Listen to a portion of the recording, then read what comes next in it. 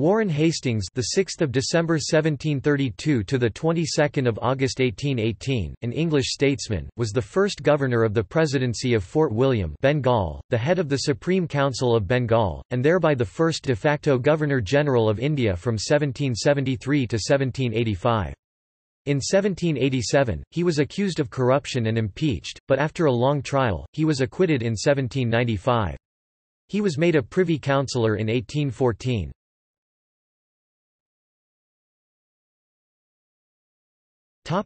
Early life. Hastings was born in Churchill, Oxfordshire in 1732 to a poor father, Penistone Hastings, and a mother, Hester Hastings, who died soon after he was born. Despite Penistone Hastings's lack of wealth, the family had been lords of the manor and patrons of the living of Daylesford in direct line from 1281 until 1715. It was relinquished after there had been a considerable loss of family wealth due to support given to Charles I. Warren Hastings attended Westminster School, where he coincided with the future Prime Ministers Lord Shelburne and the Duke of Portland and with the poet William Cowper. He joined the British East India Company in 1750 as a clerk and sailed out to India, reaching Calcutta in August 1750. There he built up a reputation for diligence and spent his free time learning about India and mastering Urdu and Persian.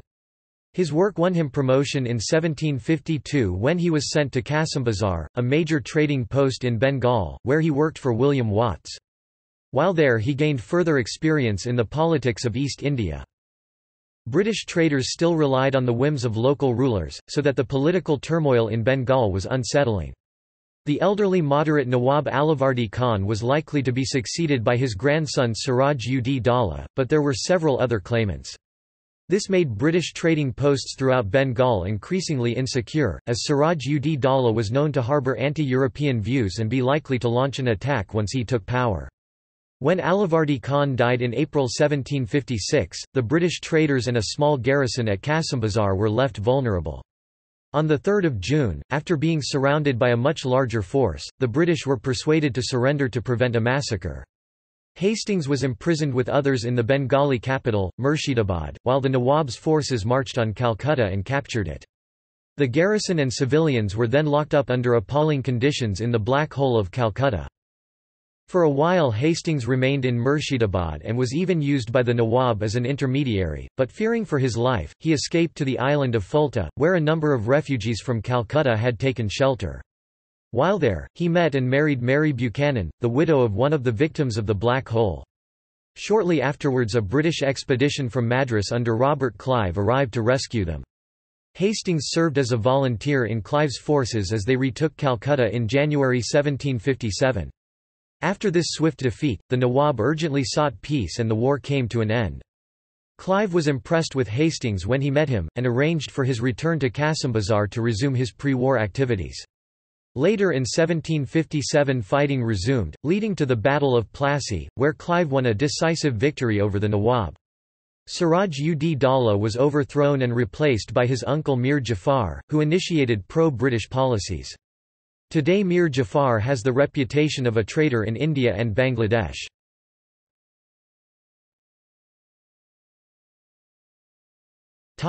Rising status.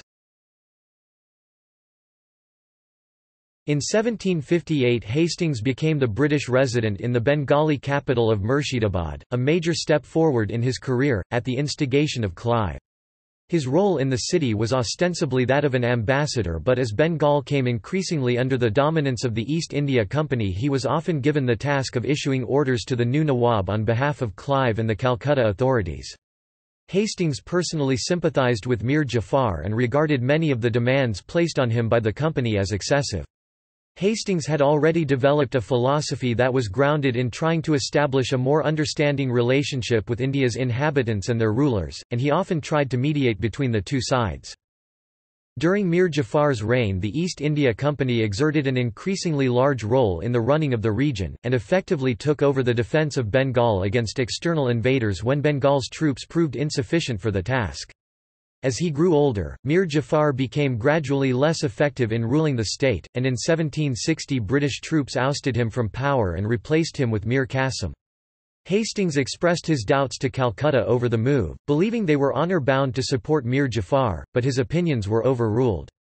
Hastings established a good relationship with the new Nawab and again had misgivings about the demands he relayed from his superiors. In 1761 he was recalled and appointed to the Calcutta Council.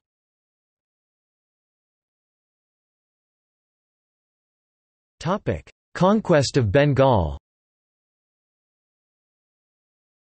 Hastings was personally angered when he conducted an investigation into trading abuses in Bengal. He alleged some European and British allied Indian merchants were taking advantage of the situation to enrich themselves personally. Persons travelling under the unauthorised protection of the British flag engaged in widespread fraud and in illegal trading, knowing that local customs officials would thereby be cowed into not interfering with them. Hastings felt this was bringing shame on Britain's reputation, and he urged the ruling authorities in Calcutta to put an end to it. The council considered his report but ultimately rejected Hastings' proposals, and he was fiercely criticised by other members, many of whom had themselves profited from the trade. Ultimately, little was done to stem the abuses, and Hastings began to consider quitting his post and returning to Britain. His resignation was only delayed by the outbreak of fresh fighting in Bengal. Once on the throne, Qasim proved increasingly independent in his actions, and he rebuilt Bengal's army by hiring European instructors and mercenaries who greatly improved the standard of his forces. He felt gradually more confident, and in 1764, when a dispute broke out in the settlement of Patna, he captured its British garrison and threatened to execute them if the East India Company responded militarily. When Calcutta dispatched troops anyway, Mir Qasim executed the hostages. British forces then went on the attack and won a series of battles culminating in the decisive Battle of Buxar in October 1764. After this, Mir Qasim fled into exile in Delhi, where he later died 1777. The Treaty of Allahabad 1765 gave the East India Company the right to collect taxes in Bengal on behalf of the Mughal emperor. Hastings resigned in December 1764 and sailed for Britain the following month. He left deeply saddened by the failure of the more moderate strategy that he had supported, but which had been rejected by the hawkish members of the Calcutta Council. Once he arrived in London, Hastings began spending far beyond his means. He stayed in fashionable addresses and had his picture painted by Joshua Reynolds, in spite of the fact that, unlike many of his contemporaries, he had not amassed a fortune while in India. Eventually, having run up enormous debts, Hastings realised he needed to return to India to restore his finances, and applied to the East India Company for employment. His application was initially rejected as he had made many political enemies, including the powerful director Lawrence Sullivan. Eventually, an appeal to Sullivan's rival Robert Clive secured Hastings the position of deputy ruler at the city of Madras. He sailed from Dover in March 1769. On the voyage he met the German Baroness Imhoff and her husband. He soon fell in love with the Baroness and they began an affair, seemingly with her husband's consent.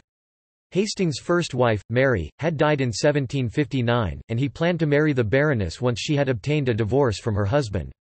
The process took a long time, and it was not until 1777, when news of divorce came from Germany, that Hastings was finally able to marry her.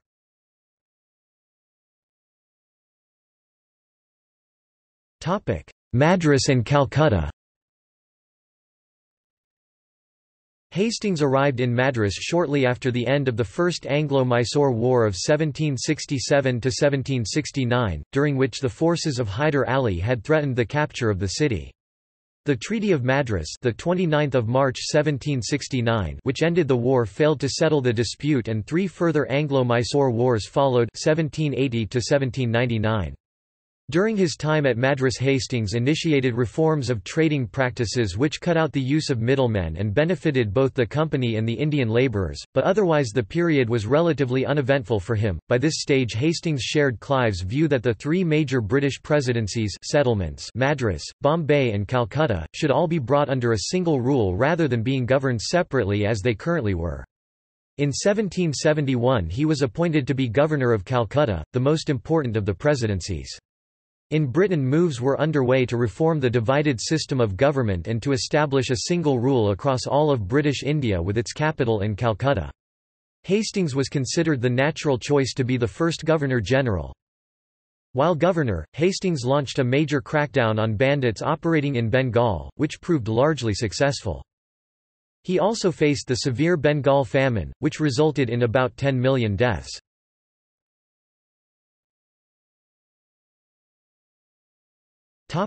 Governor-General. In 1773, he was appointed the first Governor-General of Bengal. He was also the first governor in India. The post was new, and British mechanisms to administer the territory were not fully developed. Regardless of his title, Hastings was only a member of a five-man Supreme Council of Bengal, so confusedly structured that it was difficult to tell what constitutional position Hastings actually held.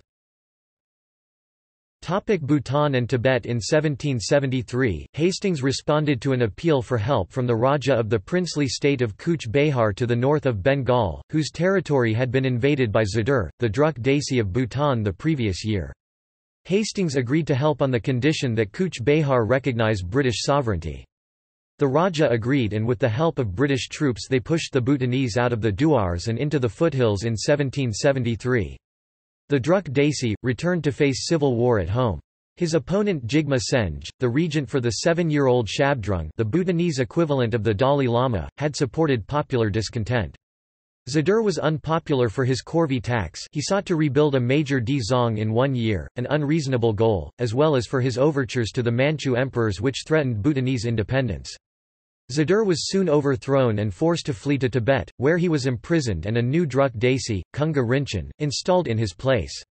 Meanwhile, the 6th Panchen Lama, who had imprisoned Zadur, interceded on behalf of the Bhutanese with a letter to Hastings, imploring him to cease hostilities in return for friendship.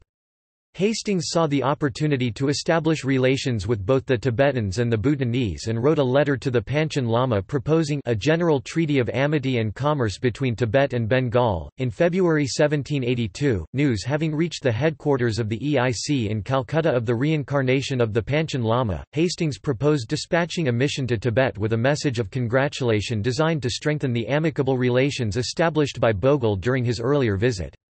With the assent of the EIC Court of Directors, Samuel Turner was appointed chief of the Tibet mission on 9 January 1783 with fellow EIC employee and amateur artist Samuel Davis as draftsman and surveyor. Turner returned to the Governor-General's camp at Patna in 1784 where he reported that although unable to visit the Tibetan capital at Lhasa, he had received a promise that merchants sent to the country from India would be encouraged. Turner was also instructed to obtain a pair of yaks on his travels, which he duly did. They were transported to Hastings' menagerie in Calcutta, and on the Governor-General's return to England, the yaks went too, although only the male survived the difficult sea voyage. Noted artist George Stubbs subsequently painted the animal's portrait as the Yak of Tartary, and in 1854 it went on to appear, albeit stuffed, at the Great Exhibition at Crystal Palace in London. Hastings' return to England ended any further efforts to engage in diplomacy with Tibet.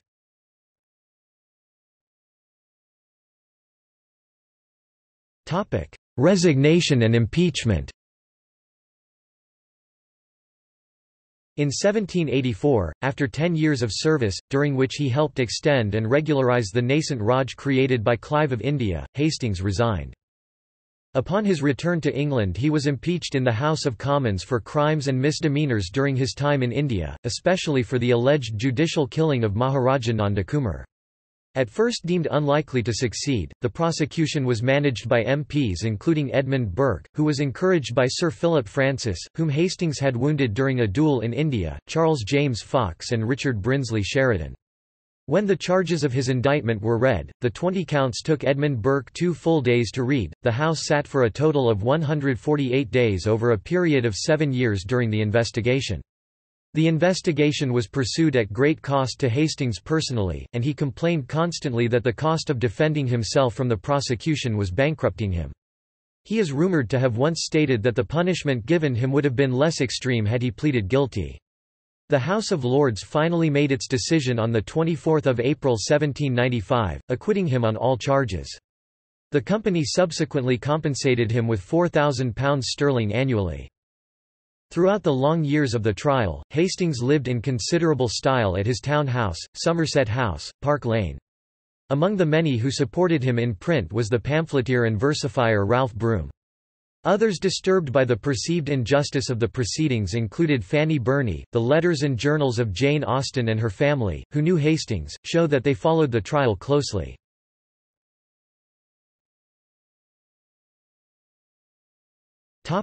Later life. His supporters from the Edinburgh East India Club, as well as a number of other gentlemen from India, gave a reportedly elegant entertainment for Hastings when he visited Edinburgh. A toast on the occasion went to the prosperity to our settlements in India, and wished that the virtue and talents which preserved them be ever remembered with gratitude. In 1788 he acquired the estate at Daylesford, Gloucestershire, including the site of the medieval seat of the Hastings family. In the following years, he remodeled the mansion to the designs of Samuel Pepys Cockerell, with classical and Indian decoration, and gardens landscaped by John Davenport. He also rebuilt the Norman church in 1816, where he was buried 2 years later. In 1801 he was elected a Fellow of the Royal Society.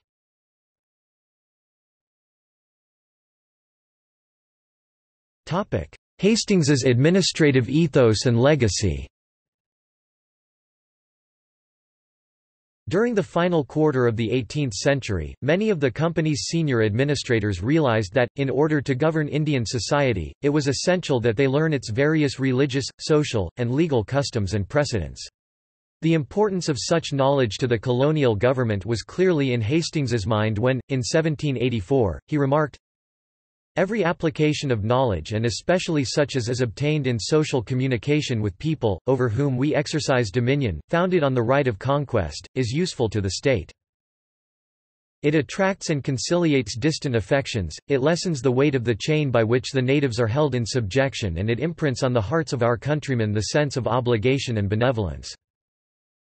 Every instance which brings their real character will impress us with more generous sense of feeling for their natural rights, and teach us to estimate them by the measure of our own. But such instances can only be gained in their writings, and these will survive when British domination in India shall have long ceased to exist, and when the sources which once yielded of wealth and power are lost to remembrance."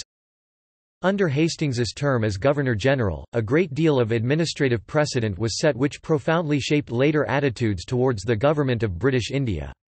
Hastings had a great respect for the ancient scripture of Hinduism and set the British position on governance as one of looking back to the earliest precedents possible. This allowed Brahmin advisers to mold the law, because no English person thoroughly understood Sanskrit until Sir William Jones, and, even then, a literal translation was of little use, it needed to be elucidated by religious commentators who were well versed in the lore and application. This approach accentuated the Hindu caste system and to an extent the frameworks of other religions, which had, at least in recent centuries, been somewhat more flexibly applied. Thus, British influence on the fluid social structure of India can in large part be characterised as a solidification of the privileges of the Hindu caste system through the influence of the exclusively high caste scholars by whom the British were advised in the formation of their laws. In 1781, Hastings founded Madrasa Aliyah at Calcutta. In 2007, it was transformed into Aliyah University by the Government of West Bengal. In 1784, Hastings supported the foundation of the Bengal Asiatic Society, now the Asiatic Society of Bengal, by the Oriental scholar Sir William Jones. It became a storehouse for information and data on the subcontinent and has existed in various institutional guises up to the present day. Hastings' legacy has been somewhat dualistic as an Indian administrator. He undoubtedly was able to institute reforms during the time he spent as governor there that would change the path that India would follow over the next several years. He did, however, retain the strange distinction of being both the architect of British India and the one ruler of British India to whom the creation of such an entity was anathema.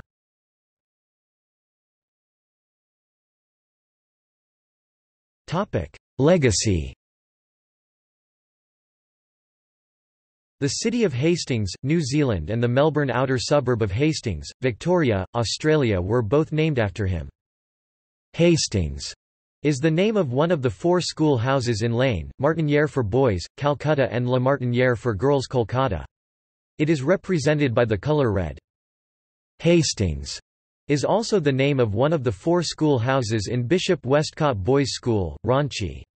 It is also represented by the colour red. Hastings is a senior wing house at St. Paul's School, Darjeeling, India, where all the senior wing houses are named after Anglo-Indian colonial figures. There is also a road in Kolkata, India, named after him.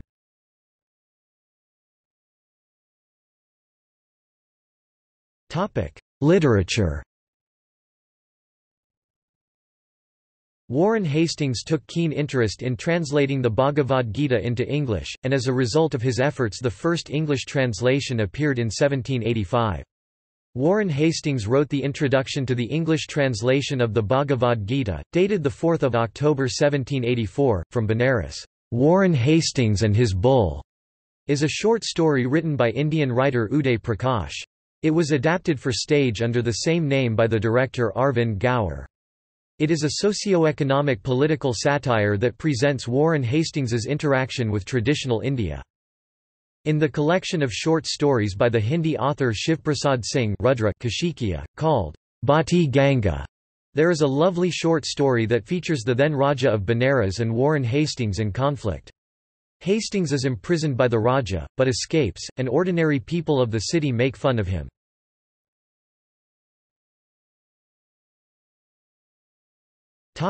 See also: